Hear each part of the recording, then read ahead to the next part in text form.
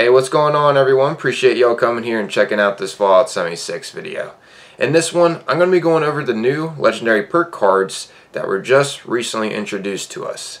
You can actually check them out live at the moment in the PTS. But I'm just going to be reading off the information that Bethesda has provided us with, and I'm going to be going over what players think also about these legendary perk cards, as well as my thoughts too. Which, by the way, speaking of my thoughts, before I get into all of this, I guess I'm going to go ahead and give a real quick plug here. If you aren't following my other social media, such as my Twitter and Instagram, as well as my Twitch, feel free to go follow them. I always have links provided to them down below in the description. I'm highly active on my Twitter, and I consistently live stream over on my Twitch.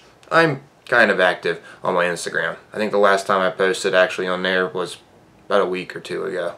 But yeah. Anyways, let's go ahead and get into this now. So, starting off with the legendary perk cards, I actually haven't read all of these myself. I just took a quick glimpse at the first few. So, as you can see, pulled up right here on the screen, we got Blood Sacrifice, Botany Buddy, Brawling Chemist, Collateral Damage, Detonation Contagion, and Electric Absorption. And if you notice, these legendary perk cards can be leveled up to rank 4 for each of them. So of course when you get them to rank 4, they're going to be even stronger than what you're seeing here for this demonstration. So starting off here with the Blood Sacrifice. It states here, when you die, teammates gain plus 25 damage resistance and heal 40 hit points over 8 seconds. Not that bad, but that's requiring you to die. I guess potentially using this perk card could be strategic if you think about it. If you're running with a squad, you just run in there, sacrifice yourself, and then your squad's stacked with damage resistance. I'm pretty sure the damage resistance can get pretty high too when you have this Blood Sacrifice perk card maxed out. Anyways, next up here, which, well, I don't even know why I didn't mention this in the first place. The art to these legendary perk cards are phenomenal. I don't know who did this, but they're awesome looking. But yeah, okay, so for the Botany Buddy one, it says you have a 10% chance harvesting flora, which grants 2 hit points a second and plus 25 damage resistance to the team.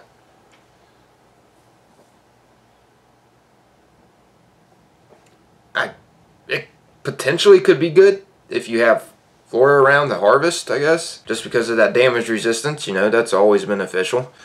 Next up here we have Brawling Chemist. Generate 1 combat enhancing chem every hour, up to a max of 3. Now that isn't really handy to me because I can just craft plenty of chems easily.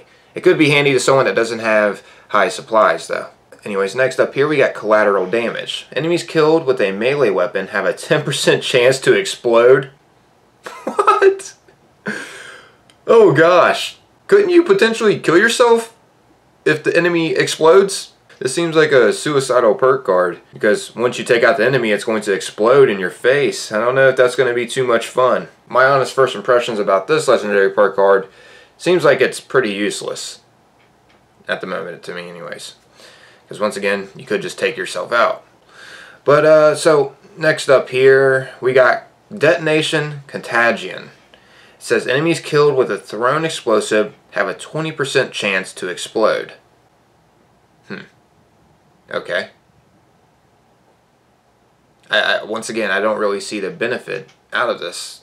Don't the enemies already pretty much explode when you throw an explosive at them? Anyways, next up here, we got Electric Absorption. 10% chance enemy energy attacks recharge your power armor's fusion core. Now this could actually be beneficial, especially in PvP, if you have a solid power armor tank build. Because there are a lot of players out there that use Teslas in PvP. And, not to mention, energy weapons in general. So this could be beneficial. I guess we'd have to play test that. But yeah, overall, there seems to be 3 solid legendary perk cards out of this list. And 3 ones, to me, that seemed pretty pointless. Let's go ahead and check out the next ones. So, first off here, we got Exploding. So starting off first off here, we got Exploding Palm, which, wow, once again, the art to these legendary perk cards look awesome. I mean, what do you guys think? What's your honest opinion about these? I am really digging the art to these perk cards. They look really well done. So anyways, next up here, we got Exploding Palm. says while unarmed, you have a 5% chance of triggering an explosion on attack hits. Wow. Triggering an explosion. So you don't have to technically take out the enemy. So pretty much what this is signifying to me is you could potentially combine Demolition Expert and do a bit more damage while being unarmed. I know a lot of unarmed builds are definitely going to appreciate that perk card. I mean, that's what I'm getting out of it. Next up here, we got Far-Flung Fireworks. Enemies killed with a ranged weapon have a 10% chance to explode. Okay, once again, that's seeming pretty pointless to me because there's already like perk cards out there that make enemies explode, such as Bloody Mess. Then again, I think it's talking about like a demolition explosion. So, I don't know. Still, once again, it seems pretty pointless to me because you have to take out an enemy, and once you take it out, it explodes. So what? You know? I mean, I guess it could be kind of handy for hordes that you take on. I don't think it's worth it to invest into that perk card. Personally, at the moment, anyways, to me. So next up here, we got Follow Through. It states here, range sneak damage increases damage to target by 10% for 30 seconds. Oh! Ooh! Ooh! I like this one. I like this perk card right here. Like, I rely on sneak. That's what my build is about. I rock a sneak fats build, so I can definitely see me investing into this legendary perk card here. Follow Through seems like a really solid one to be investing in. For me anyways, because once again, I rock a sneak build. But anyways, next up here, we got Heavy Duty. Take 15% less range damage when wearing full heavy armor. That could be potentially pretty good, especially in PvP, because a lot about PvP is trying to take less damage from your opponent so you don't die as easy. Next up here, we got Power Armor Reboot. 15% chance to auto-revive with full health if you die in Power Armor. What? Okay, that's pretty neat too. Wow. They are really upping the ante for Power Armor users, it seems like. Anyways, next up here we got Retribution. 20% chance to heal and deal better damage for 15 seconds after blocking. I don't really utilize blocking too much in the game, but for players that do, this could be potentially one that you could invest some points in. Once again, all these can be invested with 4 points, so they can get stronger over time. What you're seeing here is just a sample of how powerful they can be. Over time, when you invest more points into them, obviously they'll become way more powerful than what you're just seeing here, for examples. So, yeah, let's go ahead and head on over to the next page. And once again, the art is looking awesome. So, we got Power Armor Reboot, which we just read. Retribution, we just read. Suited Up. Take 15% less range damage when wearing full sturdy armor. So it seems like Bethesda is adding in perk cards so we'll be able to take less damage. Which, you know, we need that. Not only in PvE, but in PvP as well. Anyways, next up here, we have Taking One for the Team. Enemies take 10% more damage when they attack you if you are on a team. Wow. That is a really good perk card. And seeing how you can rank this up, once again, 3 more times, you can be dealing out a lot more damage than just 10%. I'm definitely thinking about investing into this perk card because I'm always riding a squad. Sadly though, I don't see any like Lone Wanderer perk cards, which that sucks for players that like to play solo. But yeah, this is one that I'll definitely be investing in because I'm always running with a squad. But anyways, next up here we got Thin Skinned. Take 15% less range damage when wearing full light armor. I like the art to that. A Protectron with some wood armor on. But yeah, once again, Bethesda's adding in a perk card, so we'll be able to take less damage when wearing specific armor. Which can add up. As you can see, it starts out at 15%. That'll definitely add up when you max it out. So anyways, lastly up here we got What Rads. It gives you plus 50 radiation resistance just by having it with 1 star, and you restore 1 radiation per second. Sheesh! That seems like a really powerful perk card if you hate radiation. Like, you could be running around in a nuke zone perfectly fine without rocking a Chinese stealth suit, a hazmat suit, or power armor. You could be running around in a nuke zone perfectly fine. So yeah, there you have it. There is a quick example over some of the legendary perk cards that they've introduced to us so far. I don't know if this is all of them. I'm pretty sure it's not, because I didn't see any solo dolo legendary perk cards. And Bethesda knows that there are players out there that enjoy playing solo. I mean, heck, Pete Hines himself even stated in the past that he just enjoys running around the game solo. So I could definitely see them adding in legendary perk cards for solo players. I mean, we got the Lone Wanderer perk card, right? So they are aware. Although this is an online Fallout game, it is expected that we are having the multiplayer experience in Fallout. After all, this is the first multiplayer Fallout. But yeah, so that's once again a quick example over the legendary perk card system. Now let's go ahead and get into a little bit more over what Bethesda shared. It says, welcome to the public test server for our upcoming patch 20 for Fallout 76. In this patch, we are adding the powerful new legendary perks for high-level characters, a system for finding teammates in-game more quickly and effectively, and a colossal problem, a difficult new 8-player public event featuring the Wendigo Colossus. We would greatly appreciate any... Okay, that's just talking about the private test server. So here it goes over the legendary perks system. Legendary perks are new, high-level perk cards that will help you add even more power and build diversity to your characters.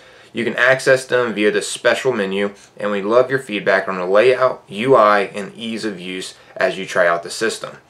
You will be able to unlock your first legendary perk slot at level 50, and new ones at certain level milestones after that. So it goes 50, 75, 100, 150, 200, and 300. Okay, so that makes sense. Anyways, Bethesda goes on and says your characters who are already high level will immediately have access to one legendary perk slot for each of the above leveling milestones they've reached.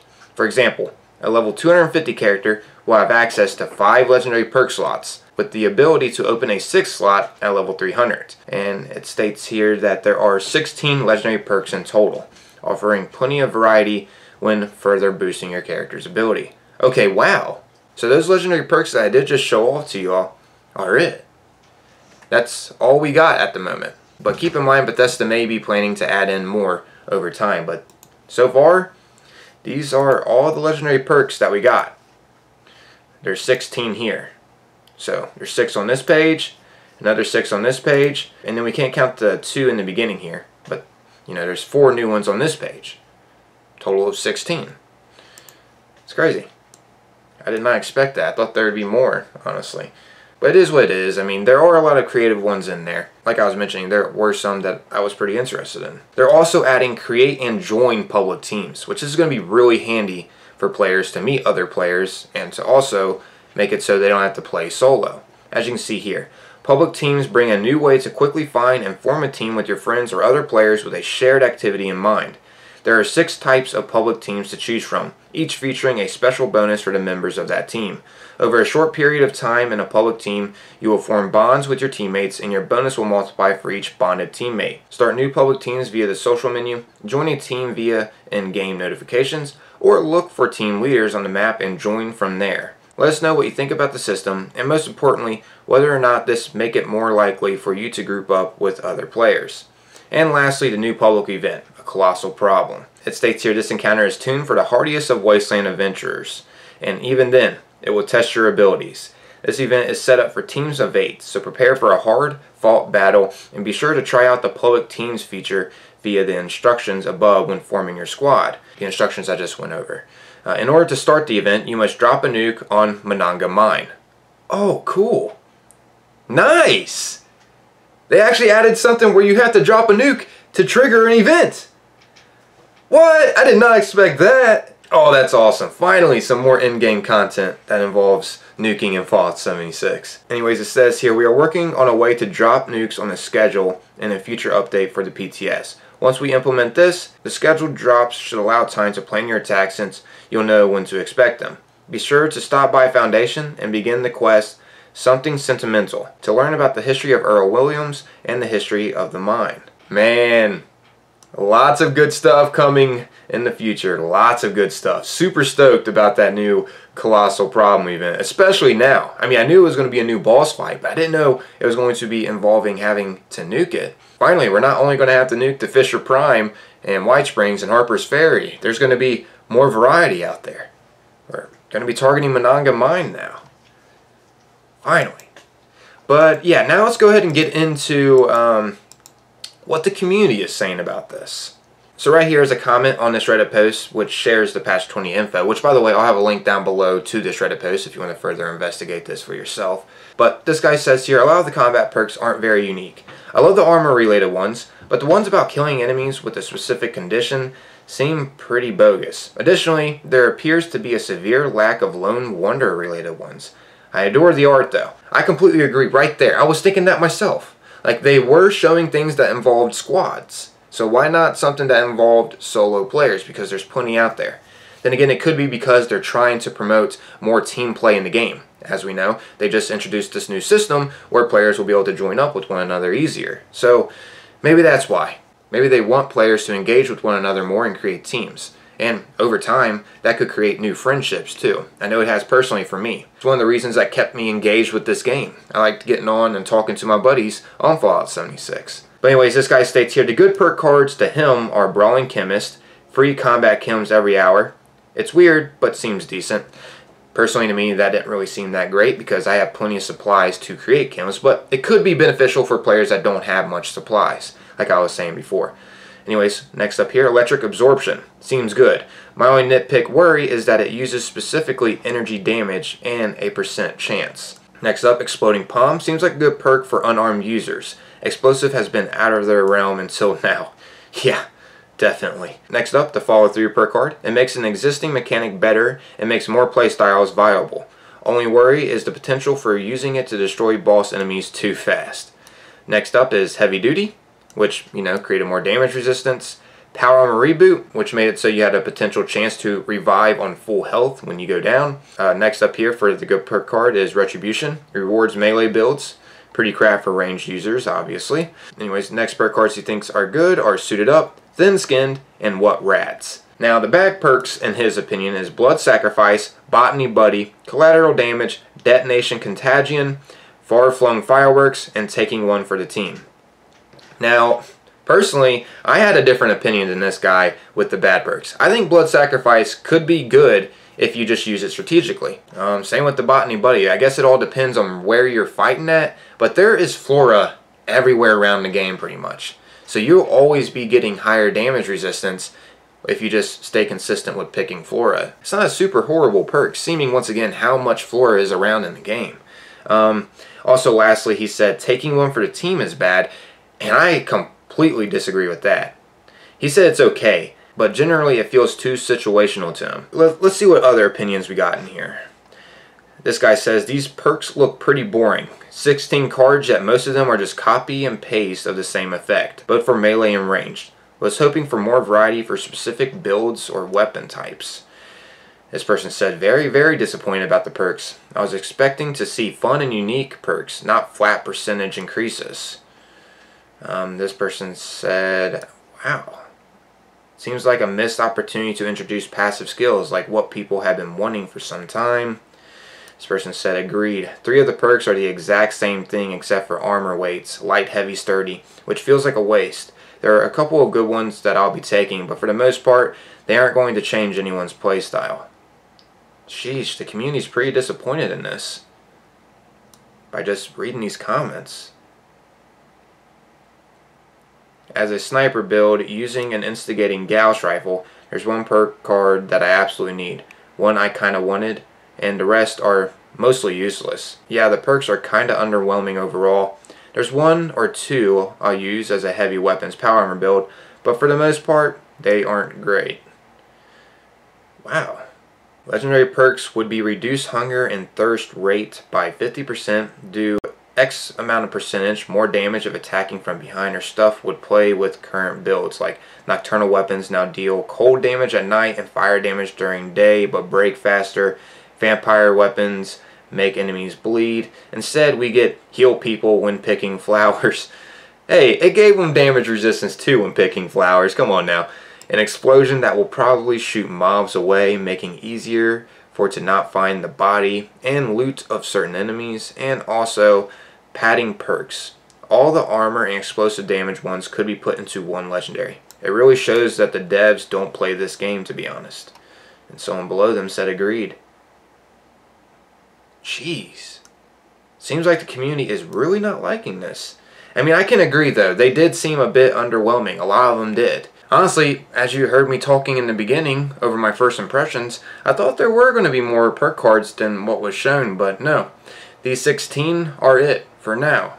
For now. Bethesda may implement more in the future, especially if they hear our feedback and what we would like to see as legendary perk cards in the game. Let me go ahead and actually go over the ones that I liked out of the 16. I think there was like 7 of them that I actually liked. So I liked the Blood Sacrifice, the Botany Buddy, and the Electric Absorption. So 3 here. Next page. I like the Exploding Palm, the Follow Through, and that was about it on this one. So 2 here. And these, I like the Thin Skinned. Since I'm a sneak build, I like wearing light armor. Taking one for the team, and that was about it. So 2, 2, 3. So yeah, I like 7 of the legendary perk cards out of the 16 that were provided for us. So yeah, I like less than half of them. But it is what it is. This is what we got at the moment, guys. At least Bethesda took the time to add legendary perk cards in the game. And not to mention a team-up system too, as well as a new in-game boss fight that we're going to be able to take on. These legendary perk cards give our levels a bit more meaning too, which is nice. You know, it kind of gives us more of an achievement over leveling up so high. But yeah, I guess that's wrapping up this video, everyone. Just wanted to go over this news and as well as what the community is thinking about these legendary perk cards. It seems like, as you saw, a lot of players are disappointed. I didn't read all the negative feedback, let's just say that much. That was only a few. There is literally over 300 comments on that post. But yeah, thanks everyone for taking the time watching and listening. And if you made it this far, once again, consider going to follow my Twitch, Twitter, and Instagram. All links are provided to them down below in the description. That would be greatly appreciated, everyone. But yeah, I'm out of here, everyone. Until next time, remember to try to stay safe out there, especially during these times that we're in currently. Peace.